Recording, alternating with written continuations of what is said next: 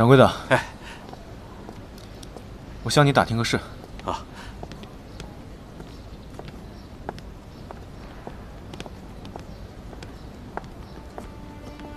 我听说当年有母子3人在这里遇到了劫案。这白柳镇啊，虽然小，但是一直都很太平。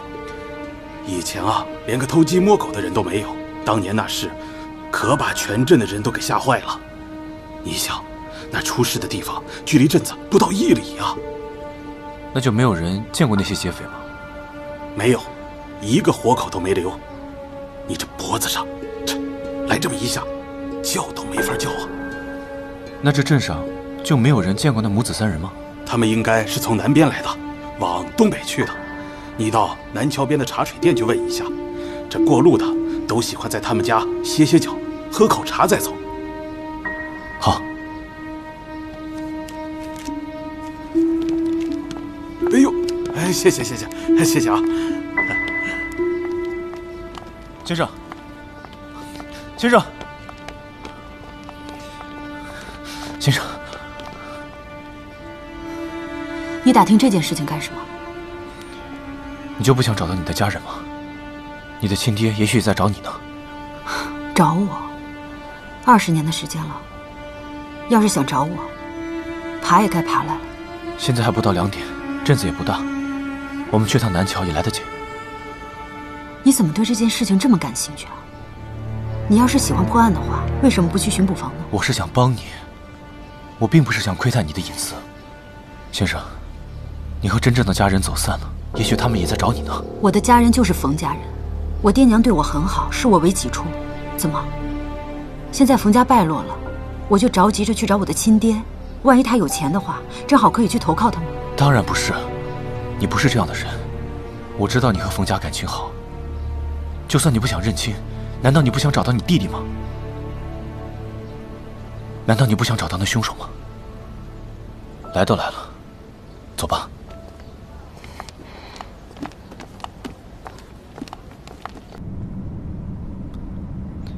小时候的事情，你还记得多少？当时太小了，只是有一些很模糊的记忆。只记得当时，我娘带着我和弟弟坐着板车，遇到歹徒的时候，我娘就让我快跑。你看到劫匪了？只是一个黑影罢了。有的时候在梦里，它是一条大黑狗，要扑着过来咬我；有的时候，又是一块大石头从天而降，好像要砸死我。还记得你3岁时候的事情吗？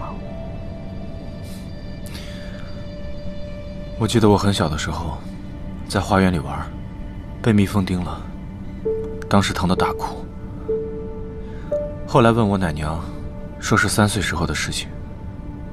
还有一次，那个时候太太刚生了方林和嘉欣，我去给他们摇摇篮，结果晃得太用力，他们大哭。太太冲过来，一把把我推在地上。那个时候，不是3岁就是4岁吧。好吧，这下轮到我替你难过了。我们俩都是没娘的孩子，我那个爹还形同虚设，我们也算是同病相怜吧。谁跟你同病相怜了？我爹娘对我好着呢。是啊，我还挺羡慕你的。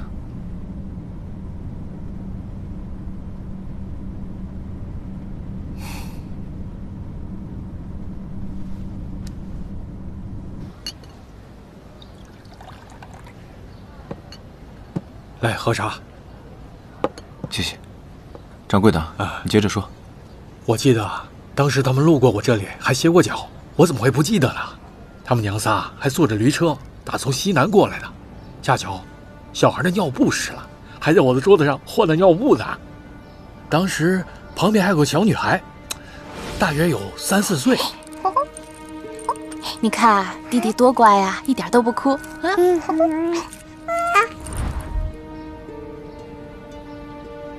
掌柜的，你还记得什么吗？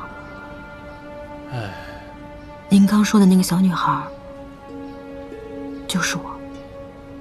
哎呦，你竟然还活着呀！真是福大命大呀！您记得我娘是从哪里过来的吗？他们在我这儿坐了一会儿就走了。听你娘的口音，像是郭家镇那边的人。您确定是郭家镇？这郭家镇怎么了？没什么，您接着说。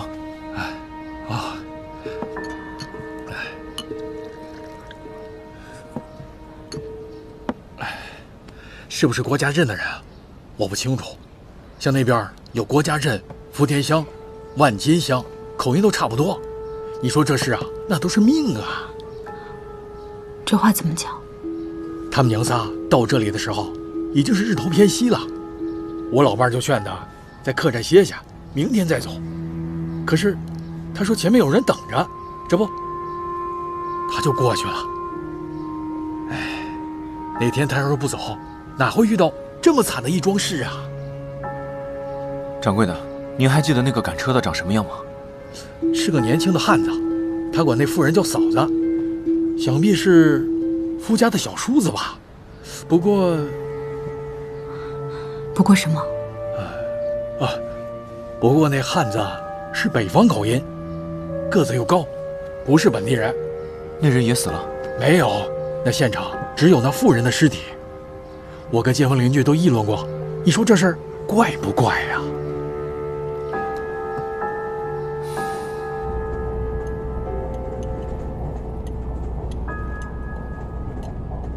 赶车的那个男人嫌疑最大，就算他不是凶手，应该也知道令堂的身份，找到他，或许就能找到线索。刚才老掌柜提到郭家镇的时候，你似乎很惊讶。也不是惊讶，就是有些意外。我们荣家也是从郭家镇出来的。是吗？嗯。那还真是凑巧。不过老家的人都已经不在了。我爹少年的时候就出来打拼，那个时候老家经历了一场鼠疫，亲戚都死得七七八八了。我爹正是因为在外面才度过了。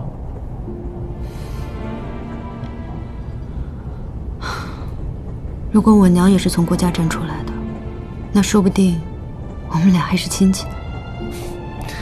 没准你是我表姐呢。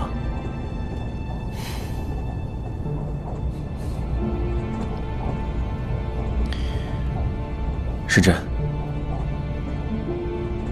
如果你不想查下去，我就此收手；但如果你想找到凶手，找到你的弟弟，我一定会帮你查到底。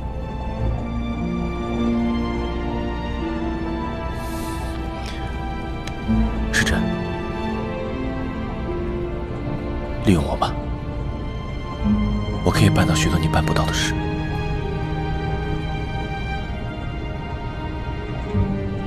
我知道。